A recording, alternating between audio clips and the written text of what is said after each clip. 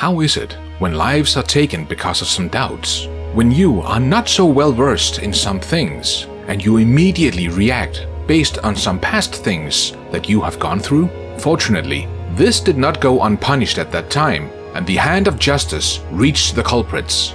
Do you know what happened on November 29, 1847? Well, members of the Cayuse Indian Nation's Waiilatpu tribe assassinated Protestant missionaries Marcus and Narcissa Whitman and 12 others. That's not all. Dozens of other pioneers were placed behind bars as well. The Whitman Massacre occurred at a Protestant mission in a remote part of Oregon's frontier in what is now Walla Walla, Washington. Politicians in Washington, D.C. have been debating whether or not to declare the Oregon frontier a U.S. territory for years. This would last one period. The tragedy, as well as the necessity to safeguard American residents against native uprisings, pushed Congress to end discussion, and they decided to act. The deaths of frontier missionaries Marcus and Narcissa Whitman near the junction of the Columbia and Walla Walla rivers in 1847 has brought several changes with it. It placed the Oregon Territory under American authority and put in motion a series of events that pushed the Columbian Plateau Indians into reservations. The Whitmans were trailblazers, and Waiilatpu, also known as the Whitman Mission, was a very important station on the Oregon Trail. Marcus Whitman was a physician who was sent west from New England by the Presbyterian, Congregational, and Dutch Reformed American Board of Commissioners for Foreign Missions with his wife Narcissa. While preaching to local Indians, the pair gave farming and professional medical care, but something didn't suit them. The Whitmans became dissatisfied with the Indians' increasing reliance on their mission for supplies. However, the Cayuses felt that the construction of Waiilatpu on their property, particularly given the relative wealth of its cabins and furniture, required the pair to distribute items. Previously, fur traders had put at risk Native Americans with contagious sickness, so when measles came to the mission in the mid-1840s, decimating the adjacent Cayuses, the Indians rightly blamed Whitman. Plateau Indians would not most often execute shamans for failing to heal patients. That was never their plan, but they did believe that overwhelming spiritual power may inspire deadly intent. Relations with the Whitmans had already deteriorated because of the Cayuses' hostility to American expansion, the missionaries' rigidity as before, the abolition of the fur trade, the language barrier, and the missionaries' concern that rival Catholics were plotting against them. After some time, that day came. On November 29, 1847, a couple of men dressed in disguise and armed with hatchets and rifles paid a medical visit to the Whitman. During the siege, more than 60 Cayuses and Umatillas killed the Whitmans and 11 or 12 other people at the mission and kidnapped 53 more. In addition to all the captured and killed ones, one woman wins the heart of an important man in that time. Lorinda Bewley was one of the prisoners. Lorinda, a 17-year-old mission teacher, was spared execution by the Cayuse leader named Five Crows. When he saw her, he thought he would enjoy the novelty of having a white wife. Needless to say, this did not go over well with the kidnapped girl. Lorinda was put up for ransom after refusing the offer of 5 crows for 2 weeks, according to history. The British paid the ransom in Fort Vancouver. According to eyewitness testimony of several of the surviving younger people, the assailants used their tomahawks to release bad spirits living as part of the whites.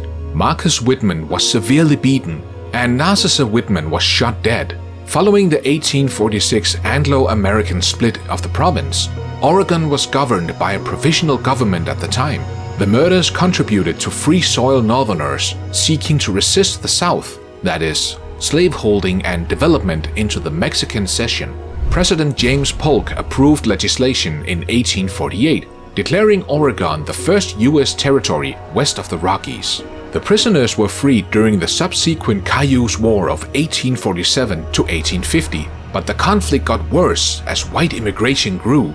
The Americans lacked the resources and manpower to wage all-out war, but they exploited the Whitman Massacre to excuse raids and put the offenders to trial in Oregon City in 1850. Following the failure of an intertribal coalition, the Cayuses were relocated to the Umatilla Reservation east of Pendleton in 1855. In 1853, Washington Territory was formed from Oregon, and its first governor, Isaac Stevens, drove surviving Plateau Indians onto reservations. The Yacamas and others resisted, and their 1856 war fused with fights on the Puget Sound and the Rogue River in Oregon, continuing until 1858. Northwest expansion would have proceeded independently of the Whitmans, but their sacrifice accelerated and legitimized American colonization. President James K. Polk dispatched a governor, judge, prosecutor, marshal, and militia to bring the Whitman murders to justice in the new United States possession. The Waiilatpu Cayuse released 5 volunteers from their band after nearly 2 years of the pursuit. The 5 suspected murderers were transported by the United States Cavalry 250 miles from where they were living to Oregon City, the capital of Oregon Territory. Chief Telokite, Tomahas, Isaiah Shilukas, Tlokomas, and Kiamisunkin were all found guilty in the murder of Marcus Whitman.